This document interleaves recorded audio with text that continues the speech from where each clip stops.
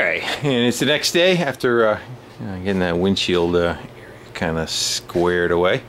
And the only thing I had left was there was what looked like to me grind marks were from whatever they were doing up here. They kind of dug into the top of the windshield wiper mount. So I kind of moved ahead without you guys, and I just took a piece of metal that was like a half moon. The line, you know, a half moon. I took that with a magnet from the backside, brought it up to the hole, tacked it, and then kind of filled it and half-ass kind of ground it. I'm not going to get too particular with making it perfect with metal, because that's what Bondo's for, right? So I did that one, and then I kind of poked on the other one, which didn't have anything showing through, and that one did the same thing. It was just very thin. So again, I did the same thing with the back of that, and welded it up and gave us something to work with that's metal, solid metal anyway. So I'm kind of thinking of what I want to work on next. I figure I just kind of keep going on the front skin. And we made an accident when we were taking it off the trailer. We were a little overzealous, and we kind of lost it off the ramps a little bit. Whoa, come on back. And you see where that lip is right there. Kind of bent out. Then you can see some rust holes. Let's see if it's going to go fuzzy again. Yeah, that. So it's got a little bit of rust down that bottom edge, that bottom lip. And the same on the other side, took a hit. So I figure we'll go and take a wire, we'll get up on the lift, and we'll take a wire wheel to it, and we'll see what kind of pokes up out of the bottom there. I ran a magnet over it. It seems like it's all metal. So it shouldn't, well, I'm not going to say anything. You know where that goes. And the center of it, I know I can see from the back side, it's got it was dented a little bit, nothing terrible. And you've got a couple of Bondo holes from the inside, you know, where the Bondo kind of squeezes into it. But I think I'm going to leave that alone. It's been like that for a long time, and the inside does not get moisture behind it, so it may not have an issue. And it's been sitting like this for a long time, and I don't notice any kind of bubbling or anything around it. So when we sand it down, if that's an issue, we'll dig into that and weld it and rebondo it. If not, we're going to leave well enough alone. The door, I ran the magnet over this section right here. And I thought this was going to be a big blowout, but it is not. There is metal behind it. It looks like they just went with either a different kind of Bondo or different color Bondo of some sort. And I probably took a hit, it looks like, right in this area. They roughly pulled it in and then filled it out. Filled it in with metal more. It didn't look there, though. I have a feeling that's metal, though. Anyway, so I'm jumping around, OCD's kicking in. Let's get it up in the air. Let's go look at that front, see what we got, and then repair as needed.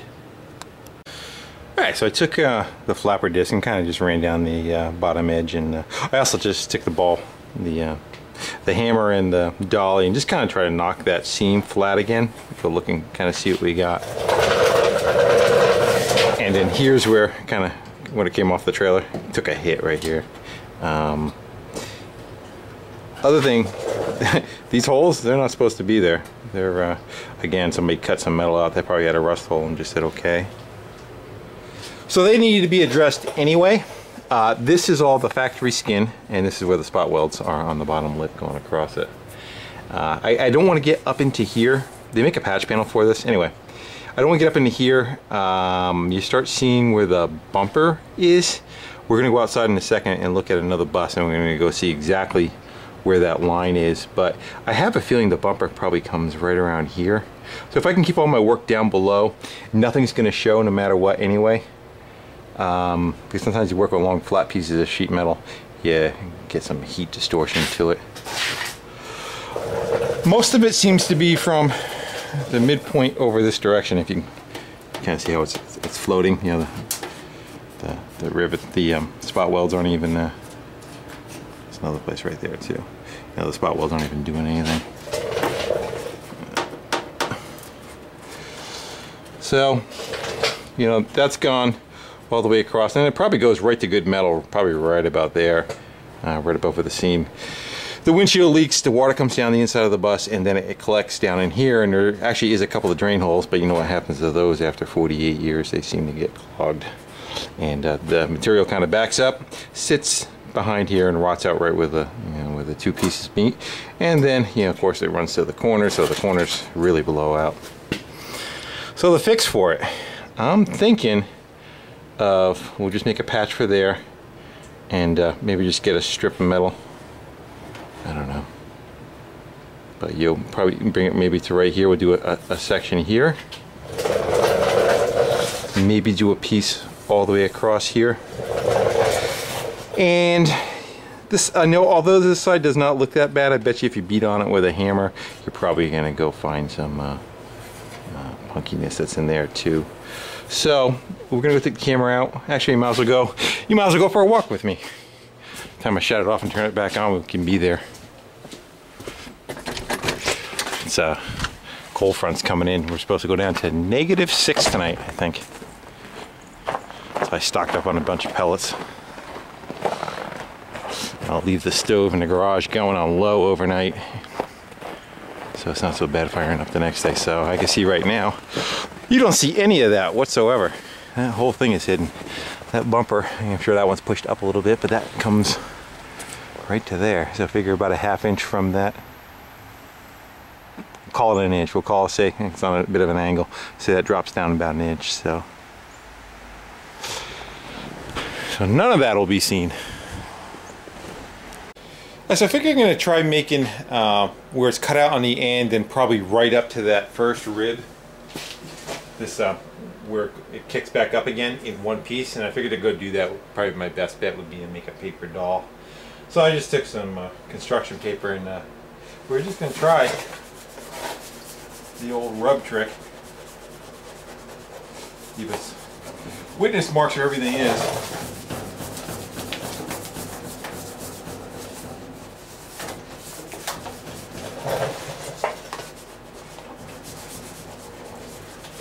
Most times we wish you had a little bit dirtier hands, huh?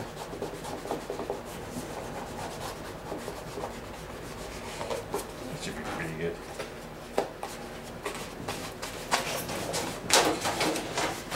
Just leave the paper up there, weld the paper to it. So I think that should do it. Yeah, so I'm going to go whittle that down into some kind of shape and then lay down a piece of metal. We'll carve that out in a piece of metal and then we'll open it up and see if we could stuff that in behind it for the lip. And yeah, again, we're not going to see any of that because the bumper's going to come right to here, but doesn't mean we have to be total hacks, right? Alright, so let's get that. Alright, so I whittled out a patch, oversized for now, something like that, and did a tracing of where that is so I know to try to stay within bounds of that. So I figure what I'm going to do is we'll make a slice right around here, right above where the rust is, and we'll see what kind of metal we get, and if we need to we'll go further up, but for now we're probably just going to go with that. So let me just draw a line to give myself a rough idea.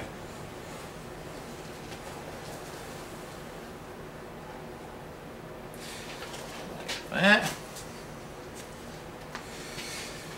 Old years. Let's go make some noise.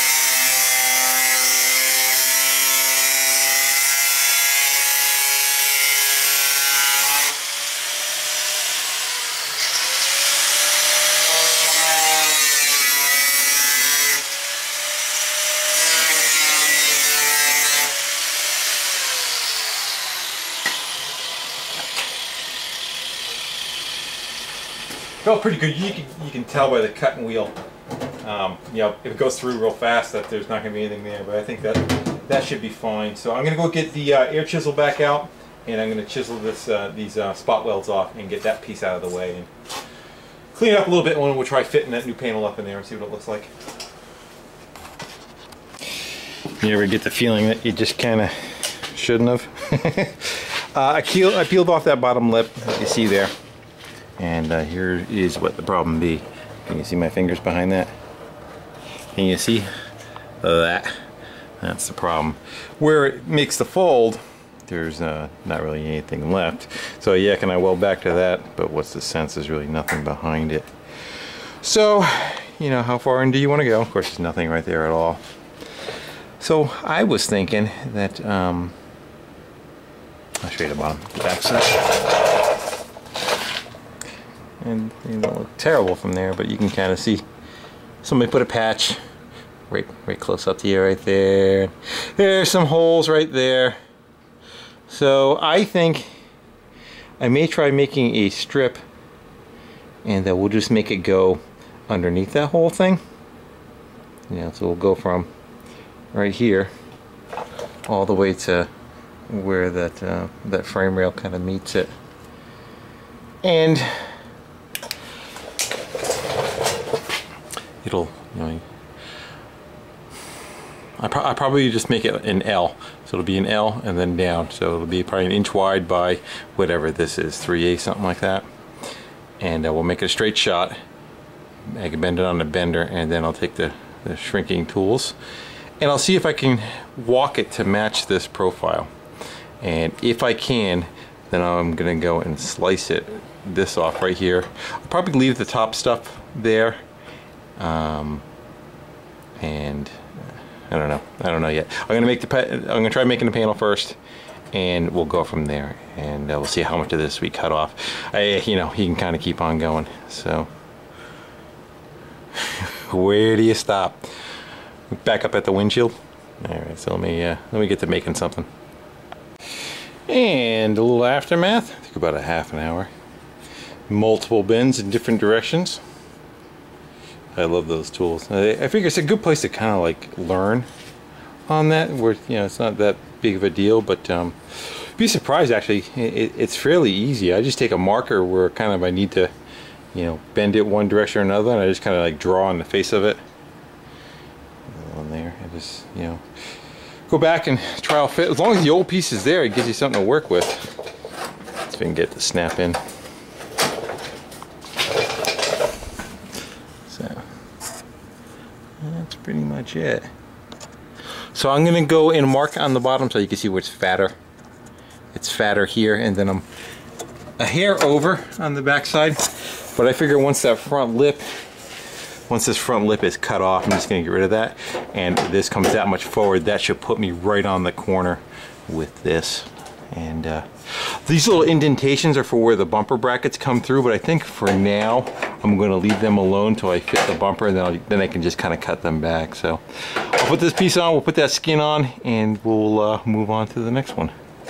But let's see how this kind of gets tacked into place. I got to clean up, probably throw it in the sandblasting cabinet now and get rid of some of that rust before I start. But yeah, I definitely could have done the windshield pieces on my own and gotten a better fit, I think. It's much more malleable than you would think it is. Alright, let's get to work. Alright, well that's all welded in and ground, and no turning back now. Again, this panel goes up behind the other one, up about that high, and then I just kind of, after I welded, I just kind of feathered the top down to the bottom, so when we go to do the fill, it won't show. Yeah, it looks decent. Kind of follows the lines nicely. It's a little wavy right here in between the tacks. I kind of started squeezing it together, so it's got a low spot right there. But hey. If I were perfect, I'd have to pay me more, right? The bottom, the back side, is betterer. This is all that's all the new piece I put in. It does have a fairly large hole right there. It feels like seam sealer or some shit. And I thought about, I can come back, I can make a little panel, but I actually think what I'm going to do is probably just, I may even just kind of cut that out to be a nice neat hole, and I'm gonna shoot oil all up inside there, barn chain oil, after I am done, and leave a hole in it so if anything does get in it, it's got a place to go, because that's what takes them out in the first place. And a couple of pinholes there too. So rightfully I should have kind of went and made another bend and came up on this side, but once you do that, it makes it so you can't put the shrinker on it to make the turn. So be it. Well, at least I got this. These holes aren't here anymore, right? And I used a spot welder again on the bottom seam to just seal that up, make it factory-like, right? So now all I gotta do is repeat it on the other side and in the middle.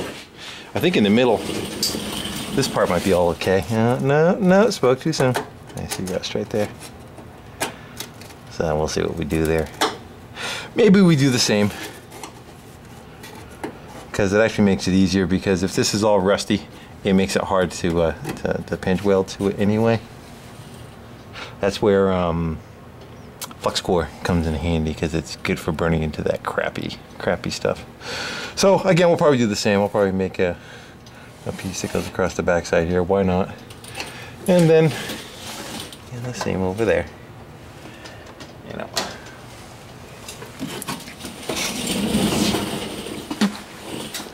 Can you get up? I got my recliner set up on the double angle there. Someone's asking about my pellet stove. How's it heat the garage? Does pretty good. I go when I kick it on high and I leave, usually get a bite to eat, and it'll get the garage from like 30 to 55 or 25 to 55 in about an hour. Once it's going, you can go to medium or low. Right now it's on medium. Garage is 62, and as you can see, it's 7 degrees outside. I'm not going to work in here tomorrow, so I'm going to shut it down.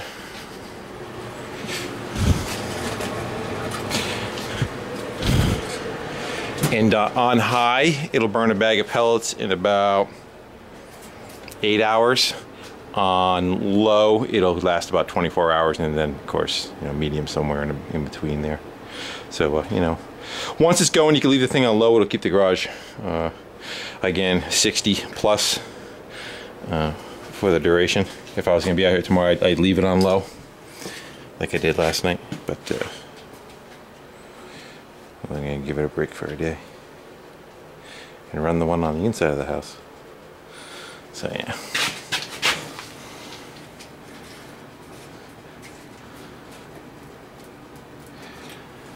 Well, I don't know. Seems like almost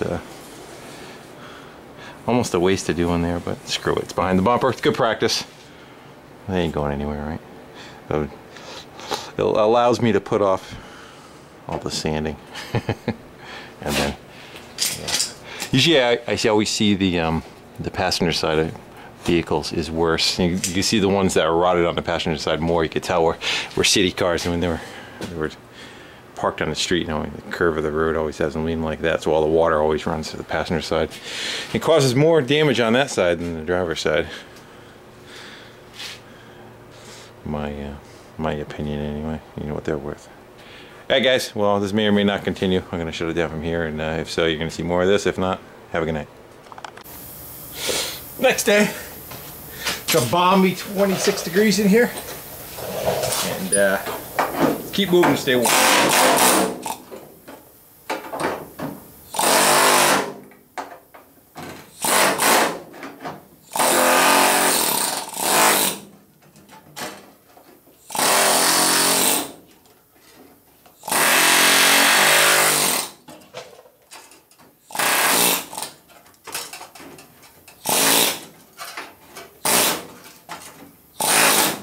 We're in.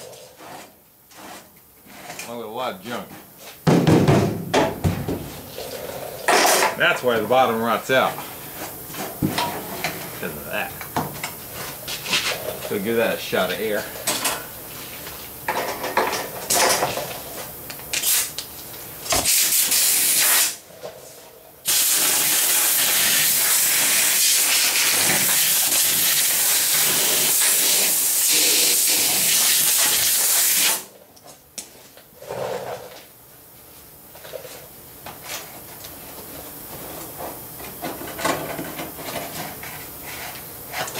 Looks like it's more of the same as far as my hearing protection off, see if I'm yelling. Looks like more of the same as far as that edge being gone right there. So I really should cut and bend a new piece up for back there too. And again, this all starts because the windshield rots out. The windshield rot. The windshield seal holds the rubber. Holds water in the rubber between the fins. It rots the metal out. It runs down the front of it, comes down to here, then blows out the bottom of this. So,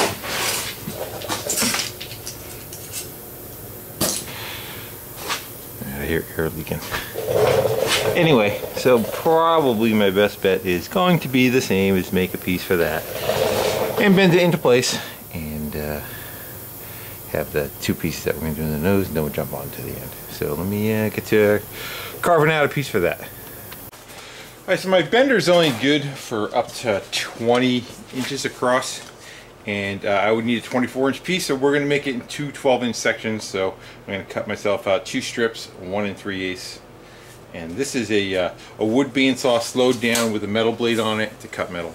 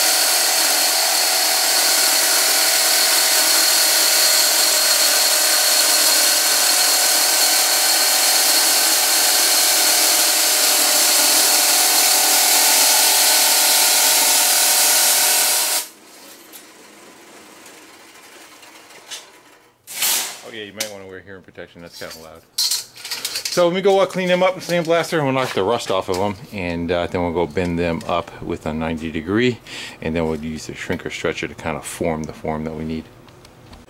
And let's go bend a piece of metal.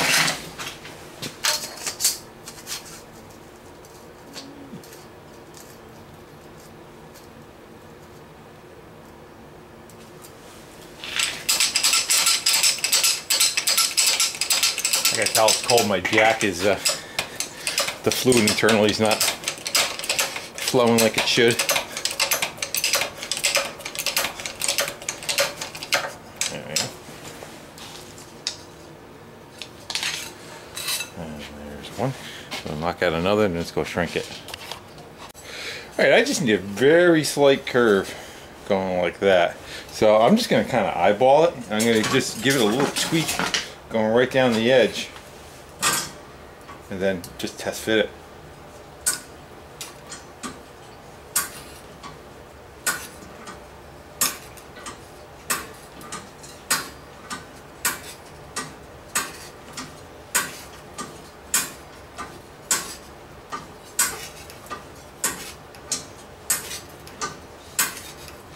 Do my best to repeat it, but I'm not.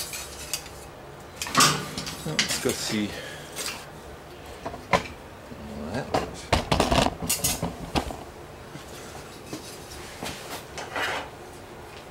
Hey, come on now. Come on. Not too shabby. Go make one more of those, shall we? Alright, so I got that center section pretty much all tacked into place, and I did not spot weld the bottom lip yet. I'm gonna let that float so you get the light out of your way. And then the back side, the bottom side's whatever you want to call it. That's all done and tacked into place too. So I figure I'm gonna go move out to this outer edge here, and I'll do the same I did on the other side. We'll slice this back, cut off the front, make the panel for the bottom, tack that into place, and then we'll do the skin on the front, and then I'll just weld everything on one shot. And I think it might be better for I can kind of like sneak one behind if I have to, or move one around a little bit if I need to, and instead of welding the ends together and then try to open it back up again. So let me go get all this cut away and make some stuff.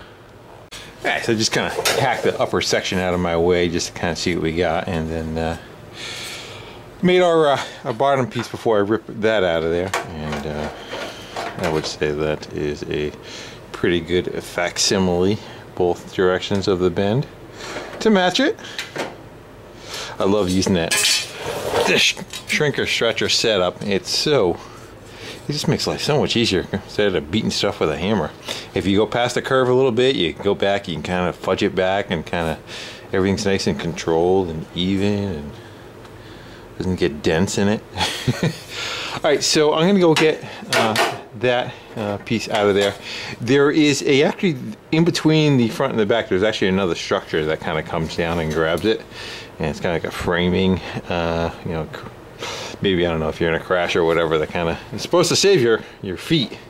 Anyway, you can kind of see where the seam is there. They would weld that piece onto that and then the skin onto there. Well, on the other end and in the middle, it was kind of rotted out in the very bottom. I'm not that concerned about it. On this one, I may try to catch it. I may try taking the air hammer and separating these two seams, because this one looks pretty beefy. And if that's the case, I'll tack it there and on the other lip. But if not, it'll be the same as the other. It'll just be attached on the inside skin and the outside skin. No Pebble Beach, remember? And I just get done tacking that second piece on. And of course the back wall's done. And then I, of course, just slipped up underneath it. Actually, it was the same pattern from that side, just flipped it over, made the same piece of metal. And it's slightly taller on this end. I actually missed it by a hair on this side, but alright, so what? But I'm gonna go and again spot weld the whole bottom, and I'm just gonna grind it with the flapper disc till the two pieces are even again. I seem to find that that makes the best continuity between the two skins, you know. So, and then on the back side, it's just kind of tacked up into place. Looking good. Alright, so let me go get that heavy ass spot welder out, and I'm gonna go spot weld that whole bottom seam, and then I'll finish weld the top and grind it and make it look pretty and that kind of stuff, and I'll turn it back on. Alright, I'm gonna go from the back side first because the light will blind you guys. I can shut it off when I'm under here. So it's looking pretty good. Again, I'm gonna run some seam sealer over it. I got an area here I am going to cut out and make a patch, and one on the other side. I know it's dark over here, but right there we're gonna cut out. And we'll make one for there too, and the rest is just gonna get seam sealed. And I think probably what I'm gonna end up doing, I'm gonna come back and drill a couple. Hey, 2 holes there, 2 holes in the middle, and 2 holes on the end, and we'll shoot oil in there, and we'll allow it so no moisture can kind of get up behind there again. But she looks decent. Let me shut the light off so that when you're looking the other direction, you're not looking at a light. Try to get up without making groaning noises. Oh man, there you go. And then from the front, just got done grinding it all off. Yeah, it looks nice. Again, you know, I'm not that concerned about the appearance of it. It's behind the bumper, and this is just gonna get covered over with filler and sanded down. It'll all be nice and flat. Again, this metal kind of goes up behind here, and I plan on shooting all oil back in there to go save everything behind it. Someone's talking about weld through primer. Yeah, you can use that, but for what I'm going to do and all the rusty metal that's already behind there, oil, or bar and chain oil to be exact, will be my best bet. And it's, you know, the camera's gonna pick it up, but it's level. It's not all wavy and lumpy and all. Feels pretty good. And then I, of course, went with the sander, the flapper disc, and I just kind of leveled off both seams. So if you look at the seams, they are level to each other. So I think they look pretty good for something you're never gonna see. And, you know, it's just not filled in, covered up with Bondo, and paint it and then have it a year later just kind of blow out again. That should last a good long time as long as it stays dry and stays oily behind it. It'll last longer than everything else that's got to crap out on it eventually, right? So I got those 2 patches to do, but I'm going to go in and make a cup of coffee and take a break, read some of your comments, and then come back out and make those 2 patches. And maybe that'll be it for tonight, maybe not. It all depends on how I feel. Alright guys, everybody, thanks again for encouraging me and taking the journey with me and writing all the comments. I like to read people's comments, good or bad. So, till we meet again.